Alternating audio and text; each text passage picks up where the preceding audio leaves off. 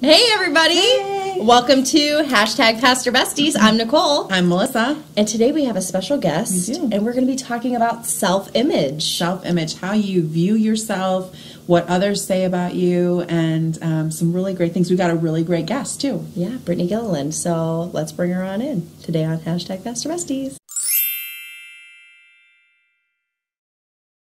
So welcome to the show, Brittney. Thank you. We're so excited to have you.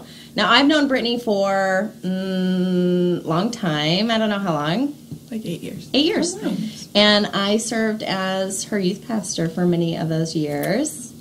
And now she's in seminary, and I'm so proud. Do you know how I met Brittney? Twitter. How do you meet people? I can't.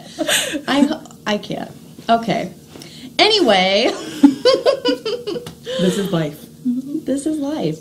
So today we're going to be talking about self-image, and the reason why we wanted to bring Brittney on to talk about that is because, why, Brittney? You want to share?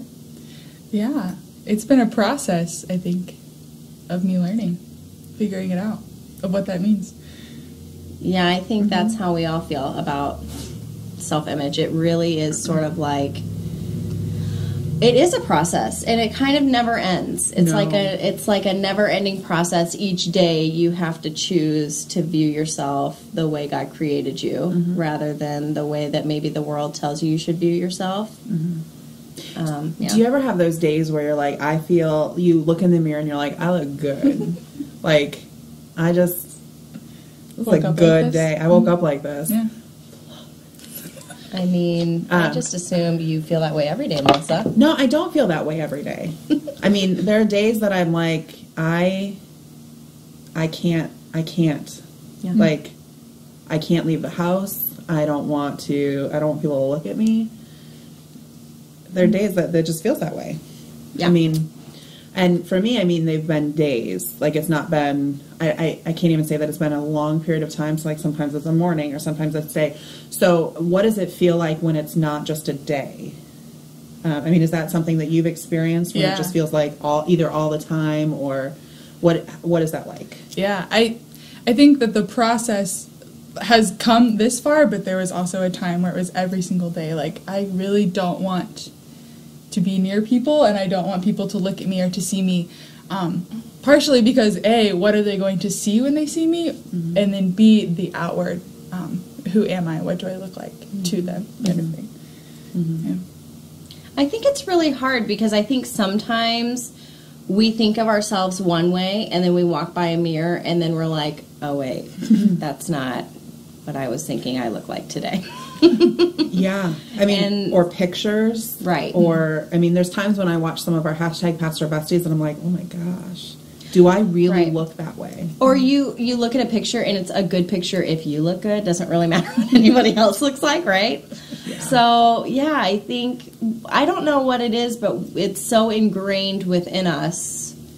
Self-image is so ingrained within us. And, you know, I have a young daughter who struggles with self-image, you know, and has been since she was in, like, kindergarten, because she's small for her age, and she's very self-conscious about that. And I think as a woman who has really tried to help people feel good about who they are, to have a daughter who struggles with that is, like, it's so unfair.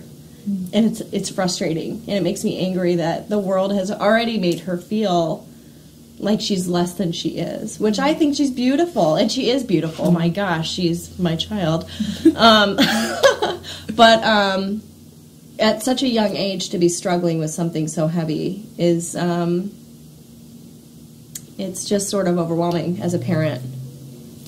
I think, I mean, obviously I come from the perspective of a woman.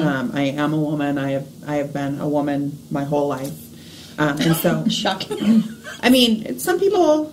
That's true. That's some true. People have transitioned. Some people have transitioned. So for me, this is the perspective that I know. So I don't know what it's like to be a male in this world. And so I feel like there's a lot of pressure on women. I personally like wearing makeup. I like fashion. I like that kind of stuff. And so I don't know that I have personally felt pressure of someone telling me you have to wear these things. Right. Maybe I have and I don't really realize that's what it is. But is that something that y'all have felt, that you have felt like, I have to wear makeup, I have to look nice, I have to dress this way, I have to be this way? I mean, I'm sure that we've all felt some of those pressures at some point. Yeah, I think for me it was a family pressure of like, we look a certain way when we're like together and in public and we're all doing things together. Yeah. And my mom was really skinny and blonde and like perfect. So being the opposite of that, and what does that look like for me personally, of wanting to be like her and looking like her and being like her, but that's just not reality. Mm-hmm. And I know that now, I guess. So you've talked about this being a process for you of accepting who you are and what you look like and who you are. What has that process looked like? A lot of bad days, a lot of tears. But ultimately there's this reassurance that like things will get better, mm-hmm. and things are getting better. And people who are constantly like, you're doing what you're supposed to be doing. And I think it's all been connected to who I am, who I'm becoming, and who I have been, and they all just kind of go together. And I think where I've been has shaped the way that I think and the way that I do life for the better, even though it was pretty terrible mm-hmm. at the time. Yeah. Well, I think when you're in those dark spots, if you don't learn from that, and if it can't shape who you become and who you help others be, then it is sort of a waste. So you have to take those dark times mm-hmm. and find redemption in it, right? So I was just talking about this with a group. We were talking about light and dark images, and how sometimes in some of the places where I've had my hopeless moments or darkest moments, that there's been people who I can say have held on to the hope for me when I couldn't mm-hmm. hold on to it for myself. And someone in the group said, and isn't it interesting that those darkest moments of ours, become the light for someone else? Oh gosh, that's so good. I think that's true, that those moments that we work through it. Like you get through it, you push through it, and out the other side comes something else. Well, it's sort of like, anything that has to die to grow, right? Like a seed dies and decays before it can grow. And while we never wish decay on anybody, it happens because this is life. And well, you don't have resurrection without the crucifixion. Right. I mean, I think it's Glennon Doyle Melton who says that everyone has pain. Pain comes to everyone. But suffering doesn't have to. And suffering is when we try to get to resurrection without going through the crucifixion. That's so good. It's good. Right, it is good. We do that a lot, don't we? Yeah. Yeah. Because we don't like pain. Well, no. We don't like the hearts. I mean, who does? Well, there's some people who do. But, I mean, we don't like the pain. We want to get through it. Right. And what's the easy way to get through it? But there's no easy way through it. It's hard. I mean, it's a recovery process. It's one day at a time. And sometimes it's 1 minute at a time. Sometimes it's just one breath at a time. I think one of the things that's so important for us as leaders and as female leaders especially is to be vulnerable about this kind of stuff. I remember when you were in high school, I think for your graduation, I wrote you a letter and said how much of high school Nicole I saw in high school Brittney. And you were like, what? But you're such a strong, like, independent, fierce woman. Like, you love who you are. And I'm like, but I really don't some days. And I didn't always.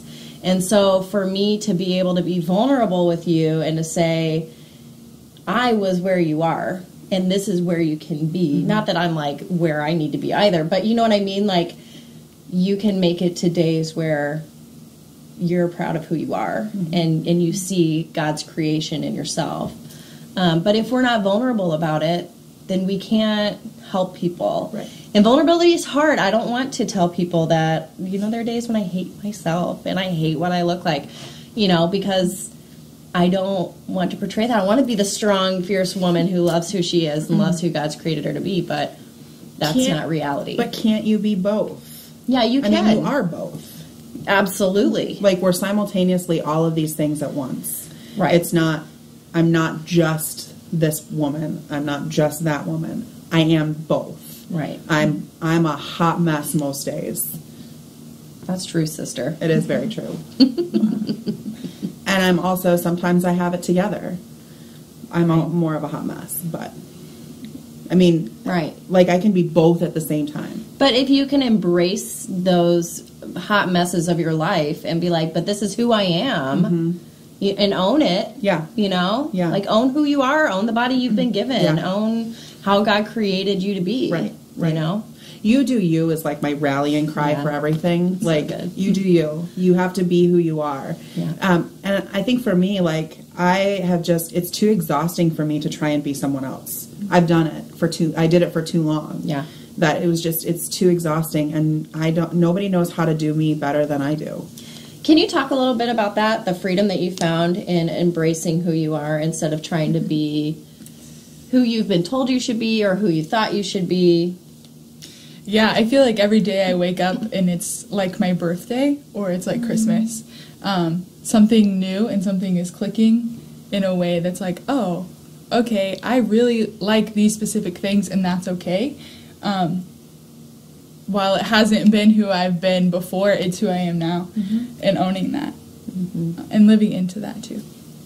I love that. Oh, this is a tough topic. Yeah.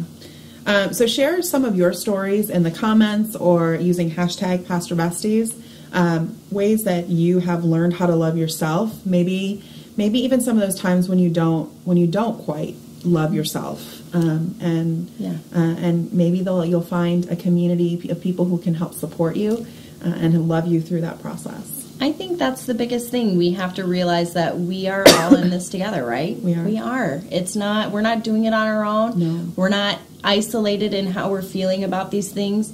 Everybody has doubts about who they are. And so if we can share that with one another and hold one another in love and in grace, then great things can come out of it. Yeah. So may you know that you are a child of God, created in the image of God. That your neighbor is a child of God, created in the image of God. And that you are who God has created you to be. And God loves you so very much. So embrace that and live it. We'll see you next time. Bye.